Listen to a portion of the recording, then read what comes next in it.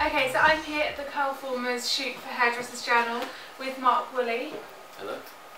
And I'm just going to ask him a few questions about today and what's going on. In case you don't know, Mark owns a few salons, don't you, in London and Brighton? I do. Called Electric, and you have your own product range as well now, don't you? We do, yeah, professional range called Electric Hairdressing. Yeah, which I've tried some of them, they are amazing. Thank you.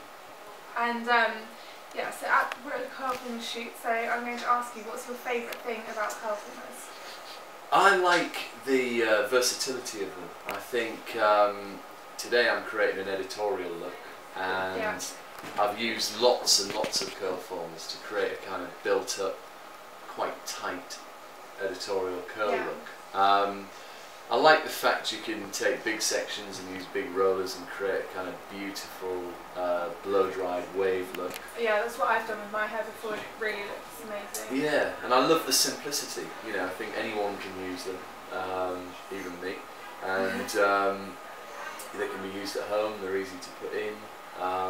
Yeah, great product.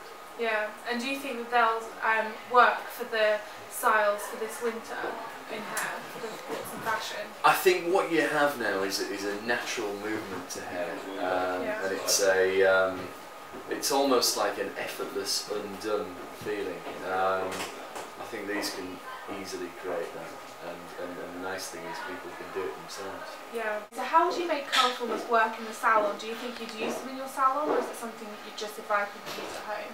Well, the nice thing about them is they don't use heat, so there's no damage to the hair. They can be put in pretty quickly, and from a salon point of view, I think it creates a point of interest, you know, and something for people to talk about. Yeah. I've just put a full head in there relatively quickly. And it looks pretty incredible, it looks like a work of art on its own. She's got yeah. pink and yellow. She looks like a psychedelic Dougal. Yeah. So, yeah, I think they're great. Well, thank you, Mark, for letting me interview. Thank you, Tanya. And I will talk to you soon and let you get back to your definitely. lady.